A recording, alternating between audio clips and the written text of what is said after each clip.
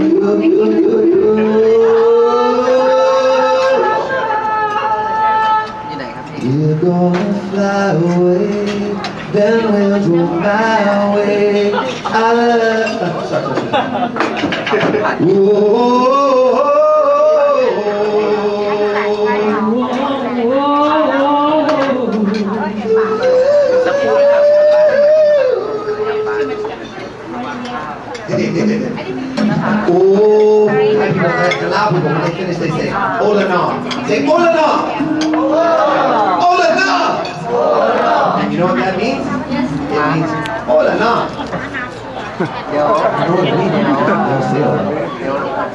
la no. Now you hold the last note and the drummer will finish very cool. Ooh la no.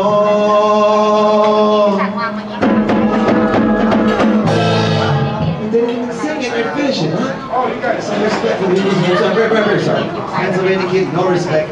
One more time, ready? Ooh la no.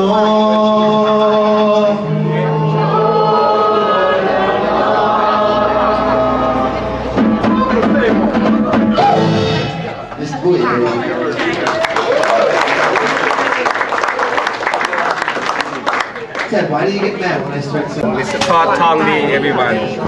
Hi guys, I want to say thank you and hello to New York and from LA.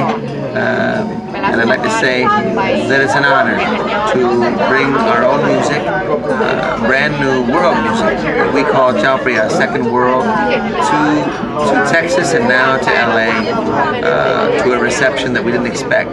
Very open ears and hearts, and probably the source of new music and new stories. Thank you for having us. So how do you feel about Thai culture? Why you do the album in Thai and English, and instead of you do pure English, doesn't matter, but you have to do it in Thai too. And actually, the performance they have the Thai instrument and Thai musician with you, plus American musician of course. And how did all those things come from? Or what do you think? Very good question. Thanks. I think I grew up in a family of many people, and colors. I like colors.